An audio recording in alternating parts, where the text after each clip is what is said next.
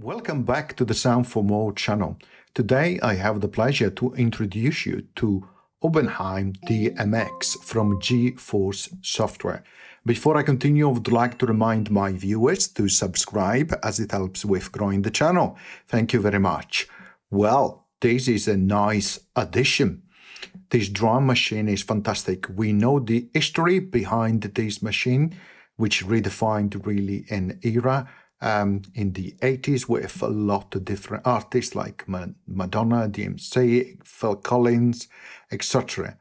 But it's great work to see all the effort put in by the GForce software guys in producing such a high quality drum machine. As you can see, I'm using it as a VST inside Ableton Live, and it's pretty straightforward, but don't make a mistake. The sound quality is really good, and I know there's been so much effort put into it to realize this level of quality. So thank you very much to the guys at GForce software for giving me the opportunity to review it, really.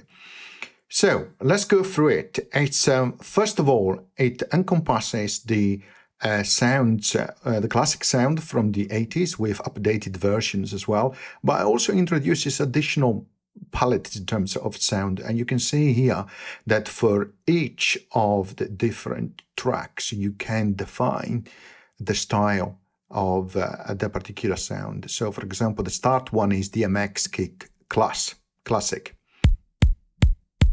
but you may want to change to an electric one, or maybe a beat kick.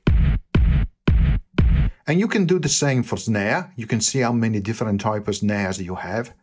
Hi-hat as well, toms, 1 and 2, cymbal, percussion 1 and 2. Okay, so you have a lot of different selections. So let's try again a little bit the snare. Again, let's change that, snare A, so you can hear the differences. Right? That's the classic one. Okay, let's go for the electric. Perfect, reggae. So a lot of different choices. Hi-hat, closed, accent, oops, open. And of course, I'm playing with an external controller, so you move through chromatically through the keyboards, and then you can play all the different samples. So it's really great, really nice. So toms as well.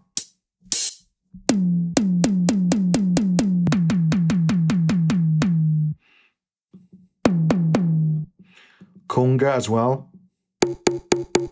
Some from the DX. Let's try some cymbal, ride, classic, taped, lo-fi, some percussion as well. And we are on percussion too, so lot of different options.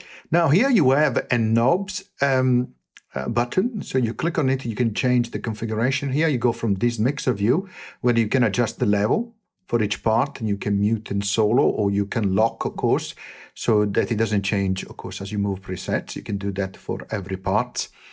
So you can move from that view to this one, where you can, it's like insert effects really, send to the delay effect, send to reverb.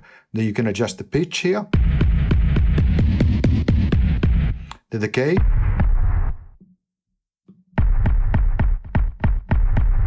pan left and right, and then of course you can adjust the gain. And if you double click, of course, you go back to the default value. You can also click on it and change the value as well as you like. So reverb. Here, up here, you can adjust the level, the settings for the reverb and the delay. Again, you have lock settings as well.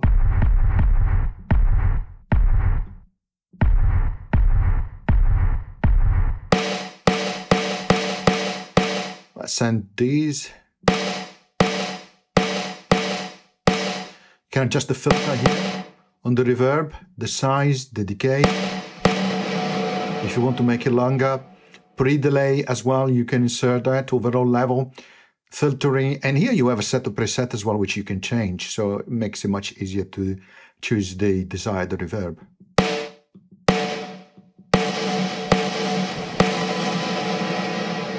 Okay, and if you click down there at the bottom, you can see the selection there as well. Equally, delay here, so let's increase here the send for the delay.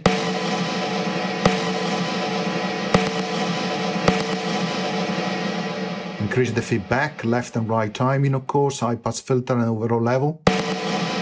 You can link the left and right for timing so they move together. You can sync to the host and do crossfading between the two channels, so really nice. Now, in terms of filter, here you have an overall filter. You can adjust the cutoff.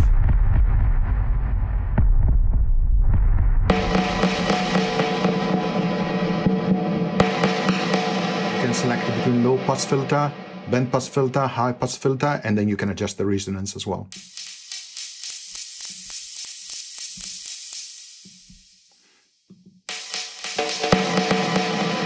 You can introduce distortion, and you have setting for mix and drive.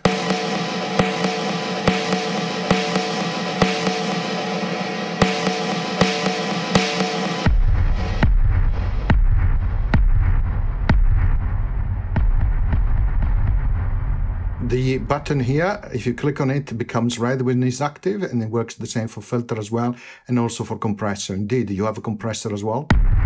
You set the threshold,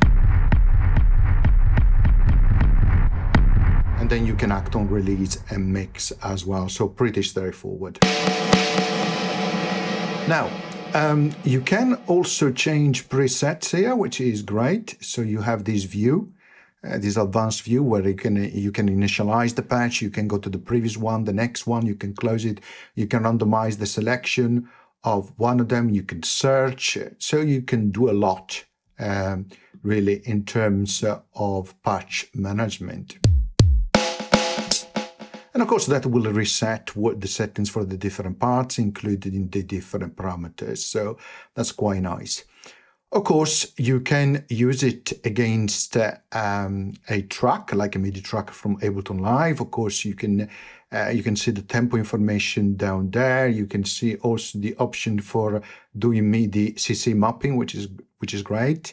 It's really nice. And of course, you can also create a track like this one, and then you can click play directly from Ableton Live.